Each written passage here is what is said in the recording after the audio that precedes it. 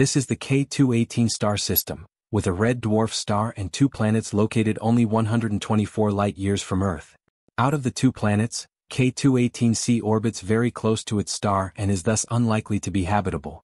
K2-18b, on the other hand, has been in the spotlight ever since the James Webb Space Telescope turned its eyes toward the planet. The recent surge of interest in this particular planet stems from new observations of its atmospheric composition, revealing some peculiar findings. Firstly, there was the presence of methane, which theoretically could indicate the potential for life as it is considered a possible biosignature. Additionally, there was an abundance of carbon dioxide and a notable absence of carbon monoxide, characteristics not dissimilar to Earth's atmosphere. However, the most intriguing discovery was the potential detection of dimethyl sulfide (DMS), a toxic gas known on Earth to be produced solely by certain algae in the oceans. If confirmed, this detection could signify a direct detection of life on another planet or more likely, a water world, also known as a Hycean planet. But let's not get our hopes up just yet, because these intriguing interpretations are far from settled. Is K2-18b truly a habitable ocean world, or could alternative explanations fit the JWST data just as well? Based on the density data provided by Webb, we can suppose that K2-18b may have an enormous ocean and a thick hydrogen atmosphere, resulting in the water being slightly warmer than here on Earth. So, the exoplanet could very likely be somewhere between a super-Earth and a sub-Neptune, and that fits the description of an ocean world quite well.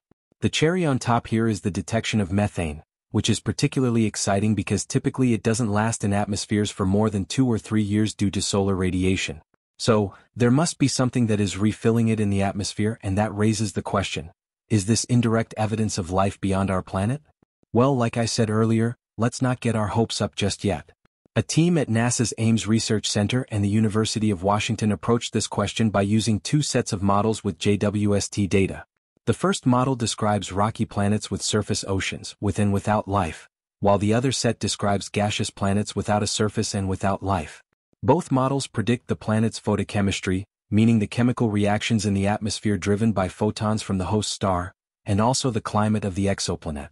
The team found that K2-18b is unlikely to be a lifeless water world because such a planet wouldn't have enough methane in its atmosphere to match the JWST observations. Yes, a water world with microbial life is more promising, with simple methane-producing organisms that may be able to supply the methane seen in the planet's atmosphere. That's exciting. But despite the excitement, the team found that the uninhabitable gas-rich exoplanet model also fits the JWST data well and may present fewer challenges. The ocean world model not only requires life to explain its atmosphere but also struggles to reconcile the needed cool surface temperature with the likelihood of a runaway greenhouse effect. What this means is that the planet might be too hot for life to be present at all.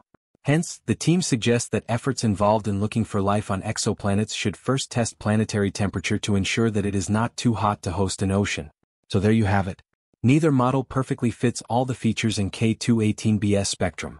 Future JWST data could reveal one of 2 things: the presence of ammonia indicating a gaseous planet, or DMS, which would strongly suggest an inhabited water world.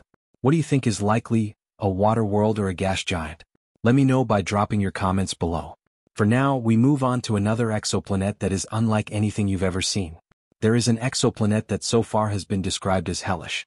Some scientists have even called it terrifying. This apparent hell of a planet revolves very close to its star, so close that the temperatures are high enough to vaporize lead. However, recently astronomers, while looking at the planet, saw something strange that led them to add a new adjective to the list: glorious. But how is a hellish planet glorious? Discovered in 2013, this planet, called WASP-76b, orbits its parent star just 48 million kilometers away.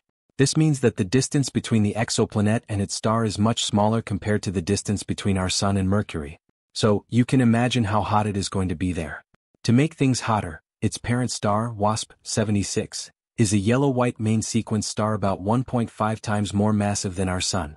If we were to ever become an advanced interstellar species and decided to make a trip to WASP-76b, which is only 637 light-years away, what would we see?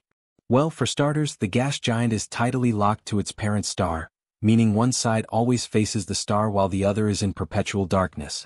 As you can already tell, the day side of WASP-76b is not the average sunny day on Earth. Temperatures soar to over 2,400 degrees Celsius, which is hot enough to vaporize iron. Yes, you heard that right. Iron, a metal, turns into a gas on this scorching hot side.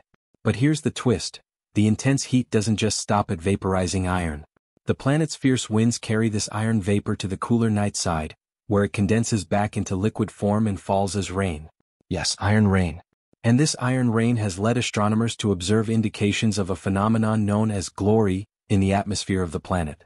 This rainbow-like effect consists of colorful, concentric rings of light that appear under unique circumstances. Apart from Earth, this effect has only been seen once in the atmosphere of our neighbor Venus. But there is a reason no glory has been seen before outside our solar system.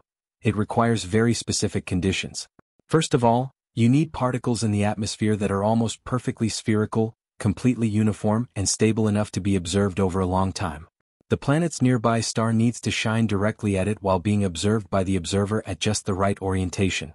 The observer in this case would be us, or more specifically, the European Space Agency's exoplanet hunting mission called Characterizing Exoplanet Satellite, CHOPS. If repeated observations verify the phenomenon to be occurring on WASP-76b, it could change everything we know about the ultra-hot exoplanet. CHOPS monitored WASP-76b extensively, conducting nearly 24 observations over 3 years. Scientists were particularly intrigued by an unusual light asymmetry observed in the planet's outer regions during its transits across its parent star. These observations unveiled a notable shift in light intensity along WASP-76b's eastern terminator line, marking the boundary between its night side and day side. The researchers attributed this distinct change in brightness to a pronounced directional and reflective phenomenon, which they dubbed the glory effect. Despite the chaos, it looks like we've detected the potential signs of a glory. It's an incredibly faint signal, said a scientist from ESA. But why is this a big deal? What significance does the glory effect hold for WASP-76b? The presence of this phenomenon in the ultra-hot Jupiter's atmosphere suggests the existence of clouds made of perfectly round water droplets. These clouds may have endured for at least 3 years or are constantly replenished.